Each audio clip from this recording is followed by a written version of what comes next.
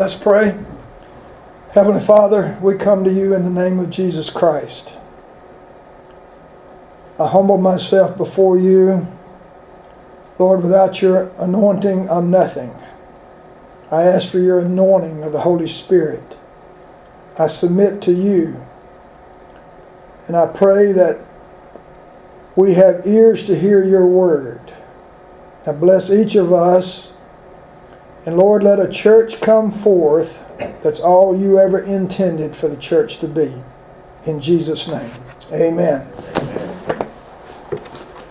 Are you hungry and thirsty for God?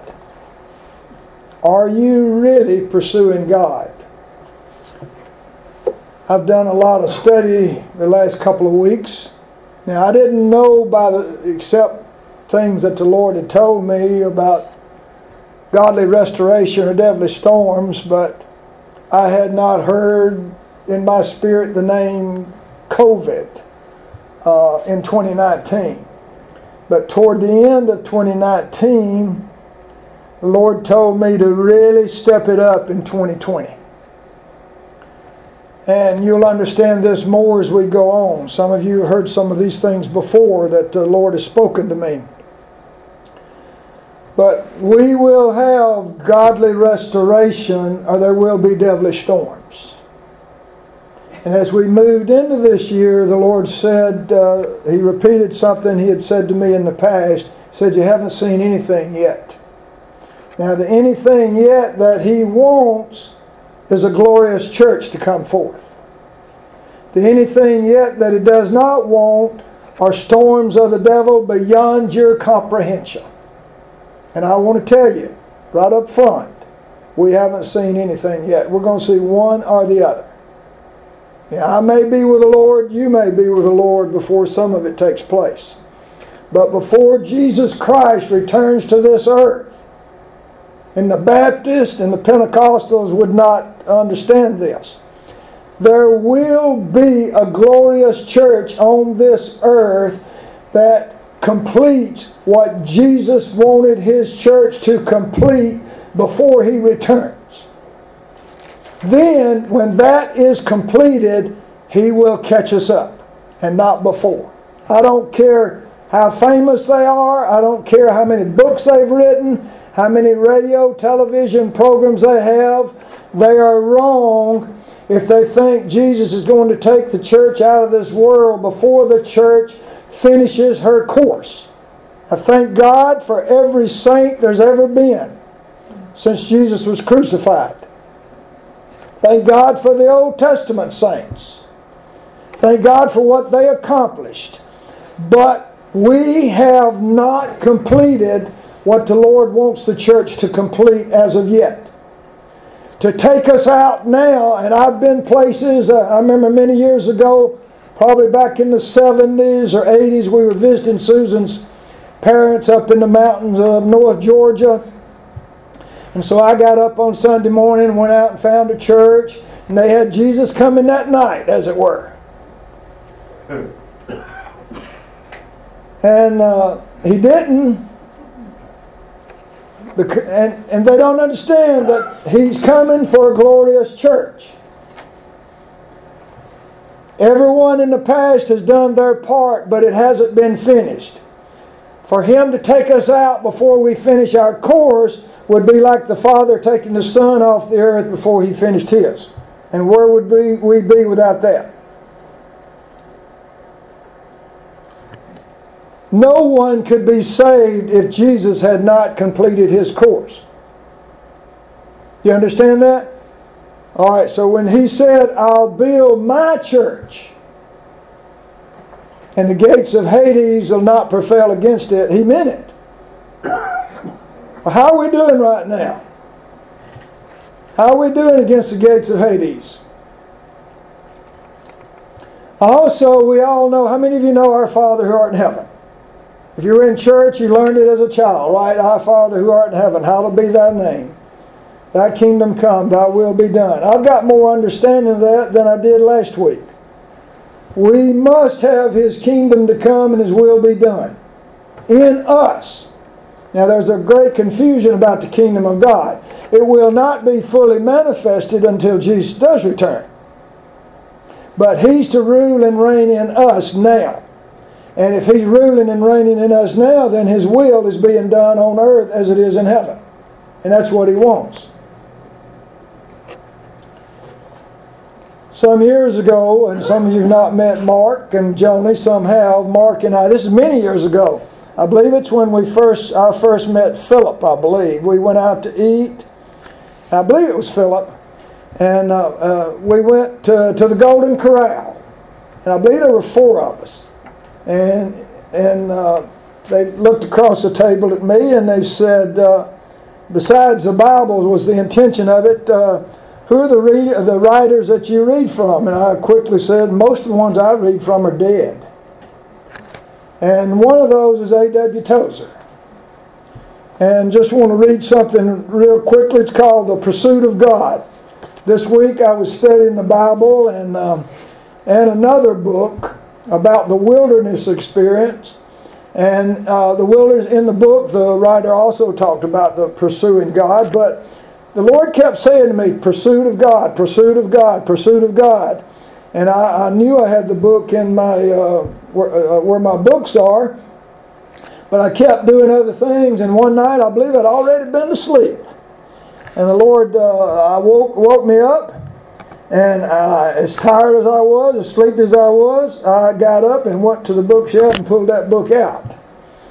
And the first one I pulled out, I believe it was marked up so many times in different kinds of ink that after I read about 17 pages, I knew I had another copy. And I went back and got it, and it happened to be one that belonged to Glenn Donahue, our good friend who passed away a few months ago. And so I reread the book this week. But I just want to read something to you. And now, Brother Tozer was not an outstanding, dynamic speaker. But he was an amazing writer. Now, when he spoke, he did speak truth. Now, making that point, because a lot of people today don't listen unless the speaker is dynamic. Gets them stirred in their emotions. Moves around on the pulpit. I'll hold it there, but there's some I don't like to look at on television. Nothing wrong with moving around on the pulpit. I'd be moving around if I could this morning because I'm stirred inside. But Brother Tozer loved the Lord. I'll be reading another book by him this week, is God Pursuing Man. God's Pursuit of Man. So he loved the Lord and he loved God's people, but he had discernment, and this book was completed in 1948. And at that time, by the Spirit, he already saw the condition of the church. And he talked about how, using some Old Testament terminology, that ministers in evangelicalism, they're moving things around, the stones, and arranging the pieces on the altar, but there's no fire. No fire. Then he moves on today to say there are a lot of Bible teachers today correctly bringing the principles of the Word and doctrines of Christ, teaching certain fundamentals, but there's no manifest presence. There are a lot of saved people who do not experience the manifest presence of God. The Word of God says, draw near to God and He'll draw near to you, or to us. Well, that does not mean that once we start drawing near to God, all of a sudden He's going to start drawing near to us. He's already pursuing us. It's just when we decide to pursue Him, then we come together. And God wants all of us, all of His people, to experience the manifest presence of God. So I encourage you to get this book. The one Brother Tony mentioned in the back, he's right. Even the writer of the book says you've got to read it at least twice to even start understanding it. So how determined are you to pursue God in the school of Christ? Brother Tozer goes on to mention Milton, a poet. He said Milton's terrible sentence applies to our day. Remember, this is 1948 or earlier. As accurately as it did to his. The hungry sheep look up and are not fed. The hungry sheep look up and they're not fed.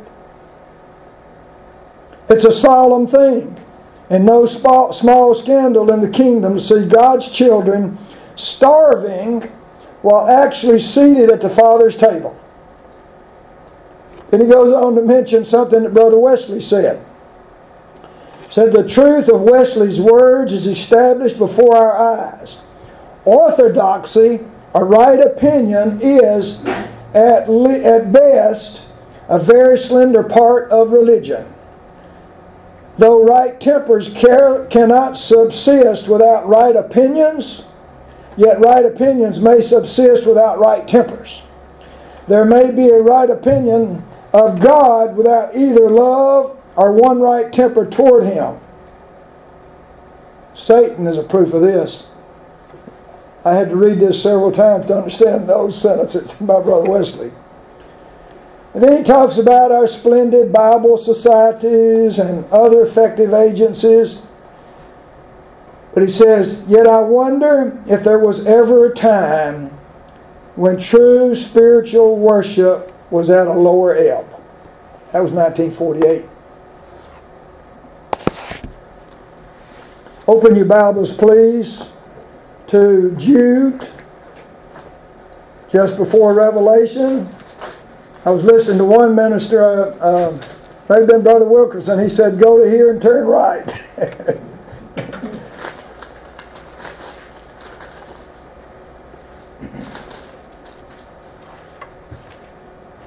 Verse 3.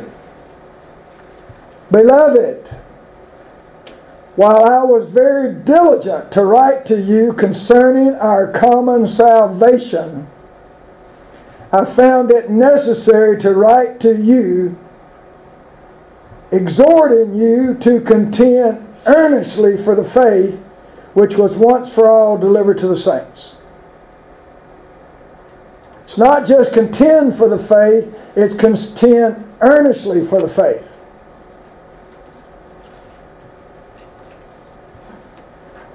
The Spirit of the Lord is looking throughout this earth for people who will contend earnestly for the faith. The true faith. And I know there's a lot of things going on in the Word of Faith movement and others, and they've got some truth. But real faith comes when we really look at Jesus and focus upon Him and let Him live His life in and through us. Then we're living by faith. Then the promises of God become a reality. Some people are looking at the promises more than they are the promiser. We've got to get our eyes fixed on Him. So the Lord is looking for people that will earnestly contend for the faith. Now please turn to Psalms 127.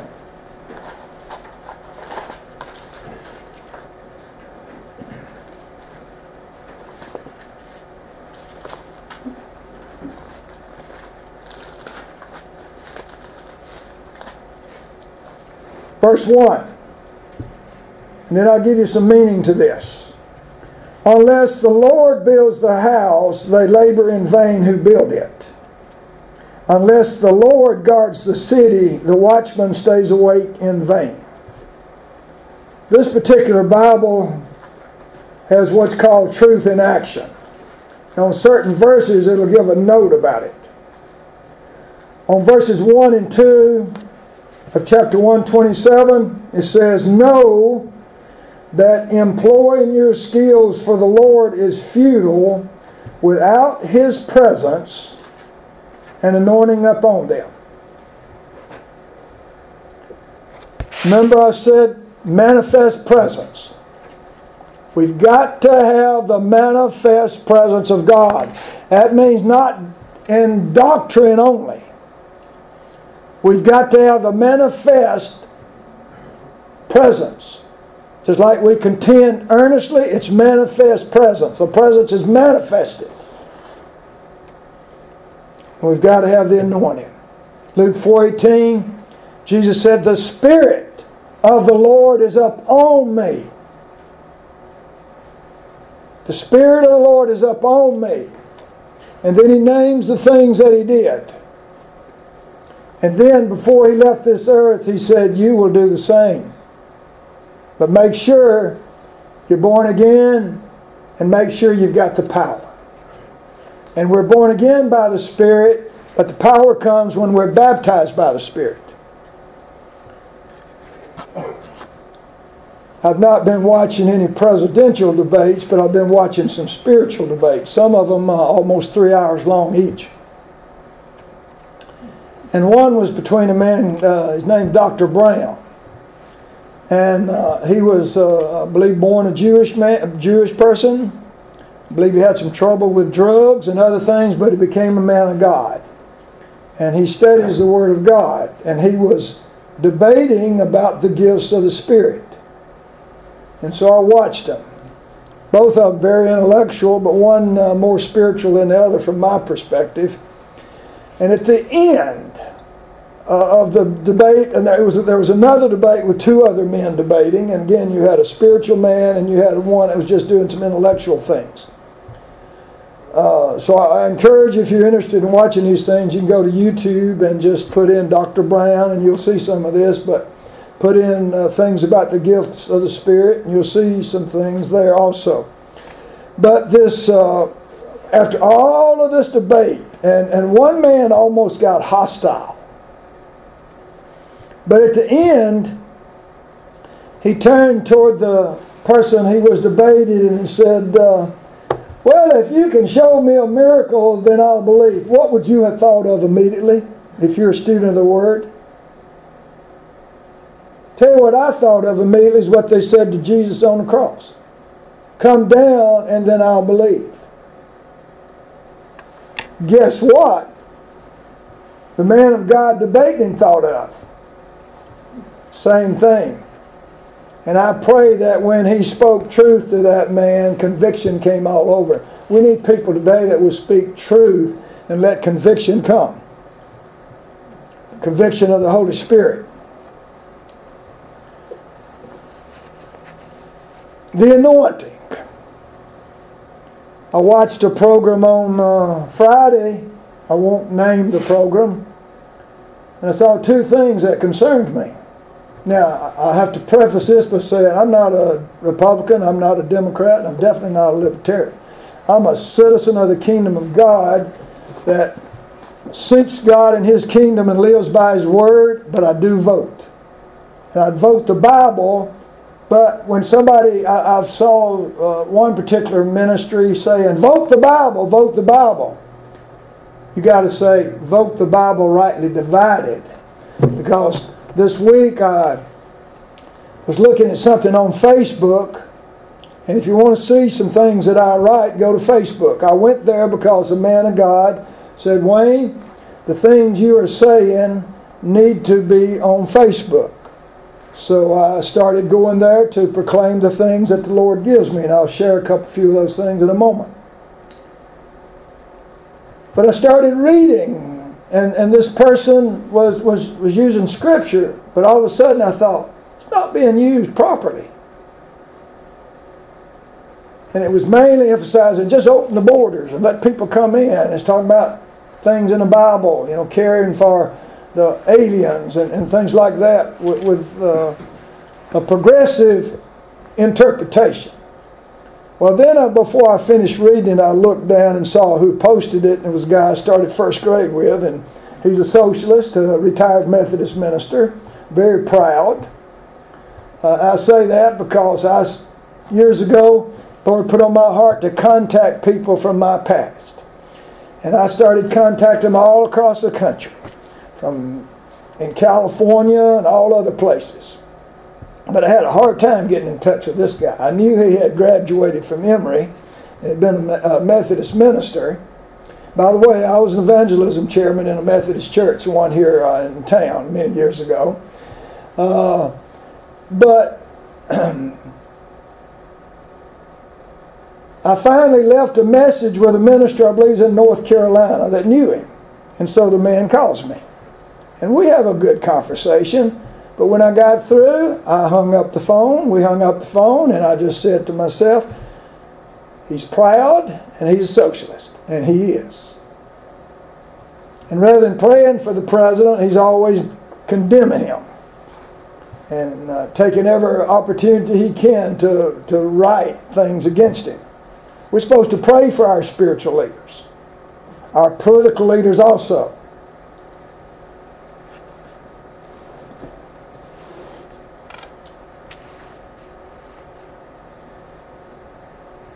I am going to vote, and I'm going to vote the Bible rightly divided. I am not going to vote, and I'm going to vote with discernment. And I'm not telling you what to do. I'm just telling you I'm going to vote with discernment. I'm going to vote with the Bible rightly divided. And I'm not going to vote for those who want to bring globalism to the United States and take over. I'm not going to vote for those that want to make us a socialist, Marxist, communist country. By the way, if you study the history, the communists were already putting pastors in churches in the United States in the 1930s. We're just reaping the results of seeds that have been sown for a long time right now. And part of things that are coming, we still, besides all the things going on within our country, we still got Russia, China, Iran, Turkey, North Korea, and some other places to contend with. And they are liking all the dissension and the division that's going on in this country right now. So before, when I've ministered, I told you, you're a kingdom of priests. You're part of a kingdom of priests. Kings have authority of the name of Jesus, and priests make intercession. So we rule on earth through prayer, fasting, and intercession. I said I've studied a lot recently, and I had a lot of things that I wanted to share with you. And so in the next few minutes, before we close, I'm not going to keep you all night like Paul did. But at the first of this month, I wrote some things. And I said, the Spirit of the Lord is speaking to me about how lies, deception, and confusion are leading many professing Christians to support and vote for evil rather than for good. A woman I knew many years ago who worked in a particular church where I worked, I read where she wrote, I'm pro-life, but I'm voting for the other person. That's just plain deception. That's a confused mind. You know that Satan is the father of lies, and you can say he's the father of deception. He's also the author of confusion. If you are a student of the Word, and you should be if you are hungry for God, have you forsaken all to follow Jesus? We've got to cut our ties with the world. We're in the world, but not of it. And a lot of Christians can quote that, and then they go out and they're just tied up with the things of the world. Then you know about last days deception if you are a student of the Word. And I was up late last night, up early this morning, going through Scripture. And in the epistles, it will amaze you, if you look closely, how many times it warns about false teachers. And then when you go to the Old Testament, false prophets, and false teachers today. They're all around us. They're in the churches right here in Conyers, Georgia. You got a pastor writing in the paper talking about love, but that pastor doesn't know the love of God, doesn't know Jesus. I promise you that pastor's not born again. And definitely there's a lot of pastors that have not been baptized in the Holy Spirit. It's kingdom versus kingdom. Now the church is not the kingdom of God. But who's supposed to seek first the kingdom of God? It's the church. And we're supposed to be one. Now I mentioned the Lord's Prayer, our Father who art in heaven. But how many of you know the prayer in John 17? And almost every time I minister to you, I talk about John 17. That's another prayer. It's the high priestly prayer of Jesus. Now, He's the high priest, but you're supposed to be a priest. He's the king with a capital K, but you're supposed to be a king. Are you living like a king and a priest? I'm not talking about people going out and wanting to get rich because they're king's kid. I'm talking about taking the authority of the name of Jesus and getting on your face and crying out to God. And in these things I wrote this week, or this month, there's one place where I said people's prayer life, a lot like somebody cranks their car and backs it out of the garage, but never goes anywhere. They never complete the trip. So people get up in the mornings, they have a little prayer, read a little devotional book. That's it. That's not praying without ceasing.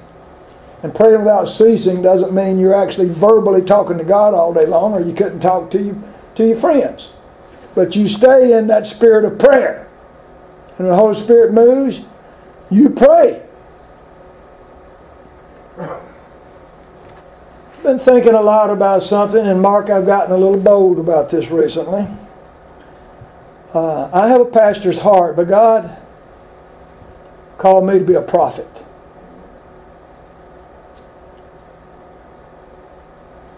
Now that will just tear the Baptist up. Even my relatives, because most of my relatives are Baptists.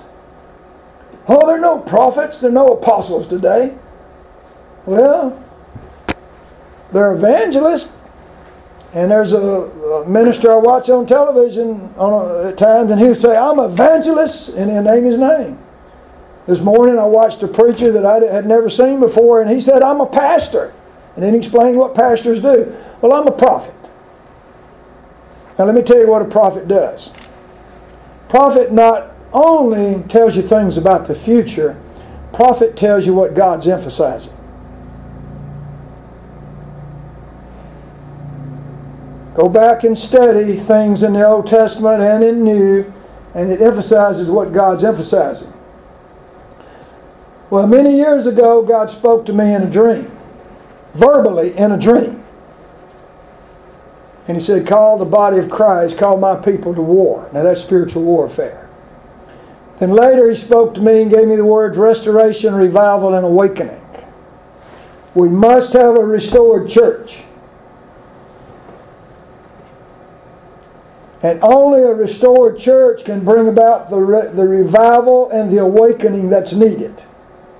Now you got all the Pentecostals and the Baptists out talking about how evil is waxing worse and worse, and they're absolutely right. The devil is letting out all stops. Spirit of Antichrist is letting out all stops. But we're not going to be taken out of here until we finish our course. And part of finishing our course is to stand up in the name of Jesus. And when Satan and his pastors, who he's placed in the church, and if you know Scripture, you know it's in there, where it talks about Satan being an angel of light, says his ministers come disguised as ministers of righteousness. And there are those ministers not far from us. They're disguised as ministers of righteousness. And if you don't know Jesus in experience and know His Word thoroughly, they'll get you. They'll get you. Because they're going to say nice things. And they're going to butter you up. And a lot of times it's what they don't say.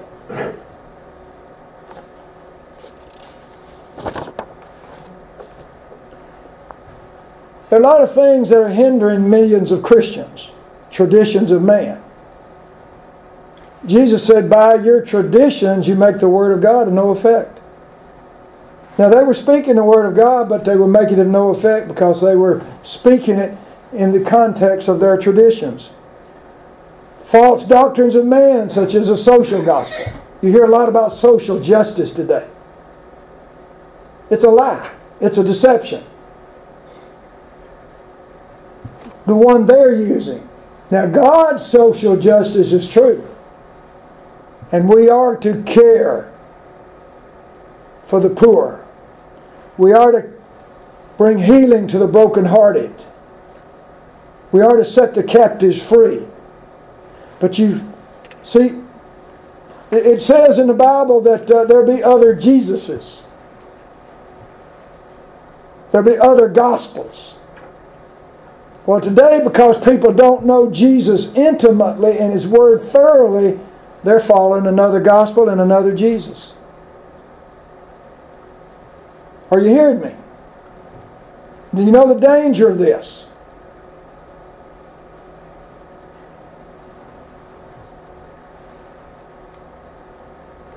The prosperity gospel. Universalism gospel.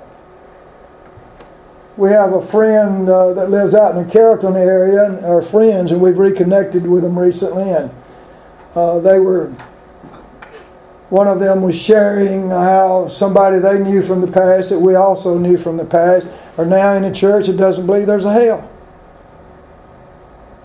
Of course, I've known about no hellers for years. But there's people all around us that supposed to be in Christian churches, using the name of Jesus, but they're saying there are other ways to God. Saying there's no hell. There is a hell. There is a hell.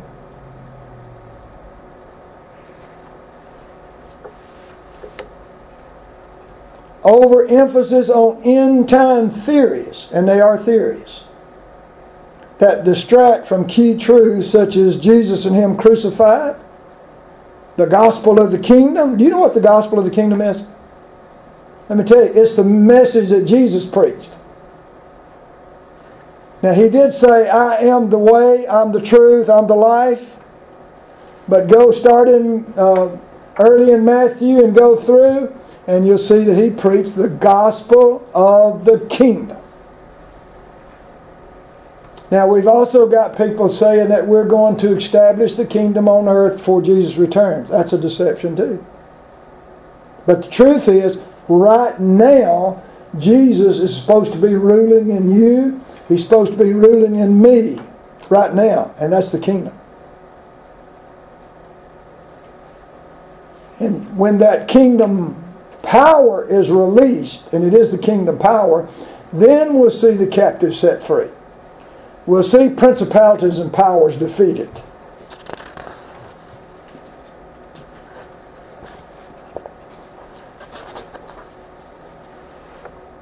We'll stop for a moment, and anyone have a question?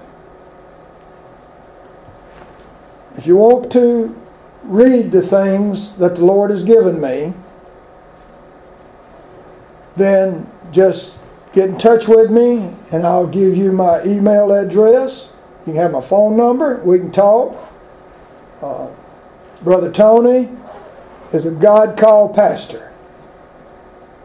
I served as a pastor for a long time, but my primary call is as a prophet. This young man back in the back has not been ordained, but I promise you he is a God-called minister. You should hear him minister. And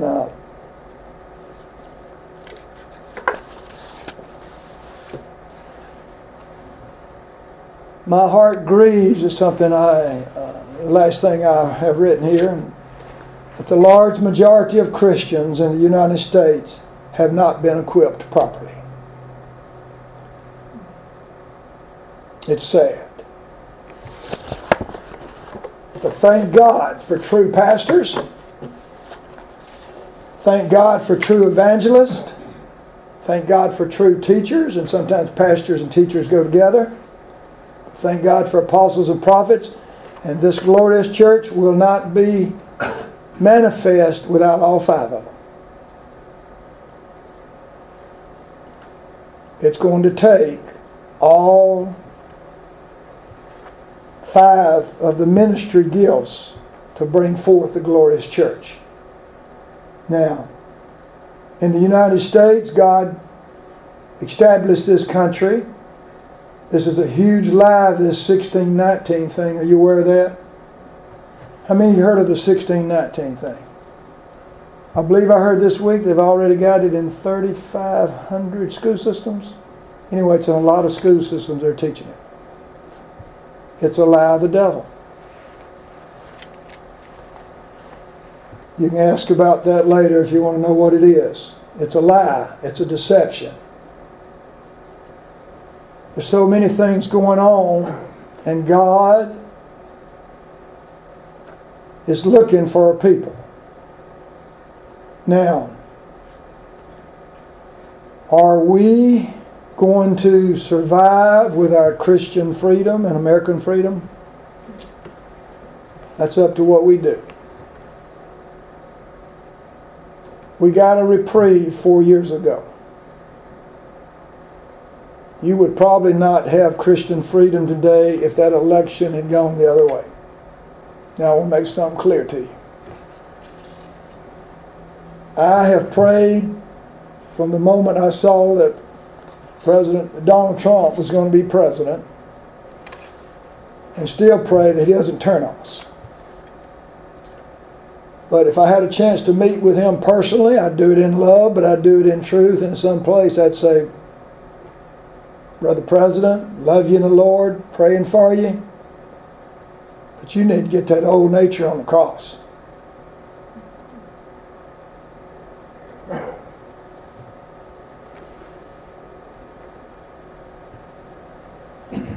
Did you hear it?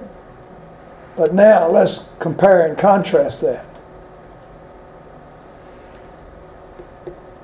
He's done a lot of great things, and I pray that he continues 4 more years doing great things and doesn't turn on us. But if it goes the other way, you're going to find out what demonized means.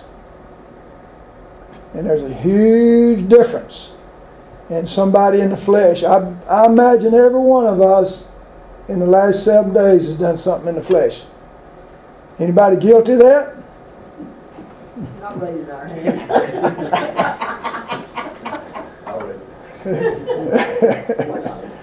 So I promise you, our president has done some things in the flesh. But as of yet, I've not seen that he's demonized. Have you, Brother Tony? Have you, Brother Mark? But I'm telling you, there's some demonized people out there running for certain offices. And but it's bigger than them. That's why I mentioned the word globalism, but it's bigger than that. It's Satan. And I've tried to walk you through this before, but when God created mankind, he was creating a people for God and a bride for Christ.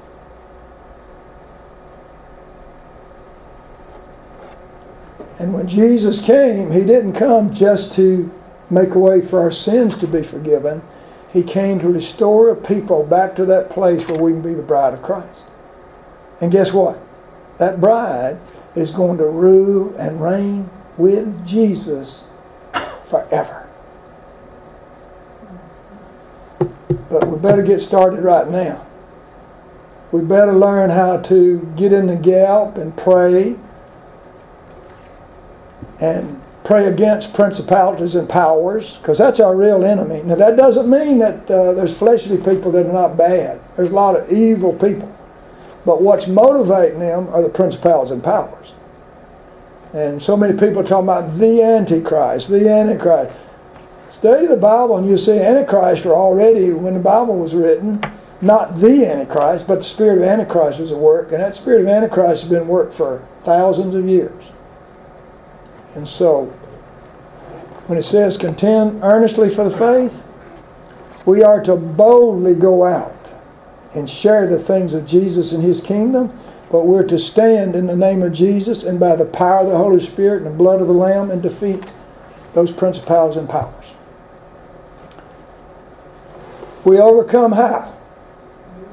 By the blood of the Lamb, by the word of our testimony, and not loving our lives to the death. Are you familiar with that scripture?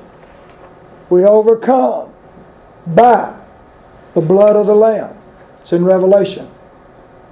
The word of our testimony, and not loving our lives to the death. And there will be persecution. And for some in the United States, it's going to be unto death. Just like it is in other countries. So, I encourage you to pray and fast in the next few days and speak truth. I promise you that most of us have a friend or a relative that if they died today would go to hell.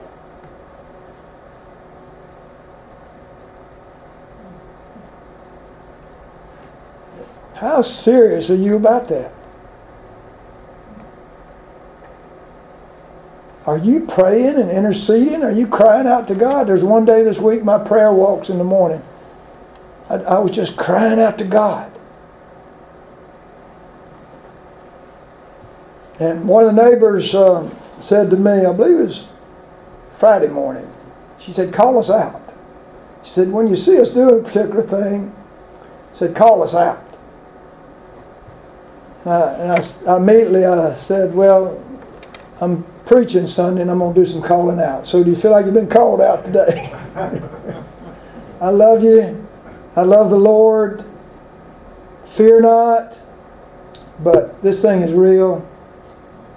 And there's going to be a church in the image of Jesus, whether we keep our Christian and American freedom or not. But it sure would be great to keep our Christian and American freedom. Brother Tony, close us in prayer, please.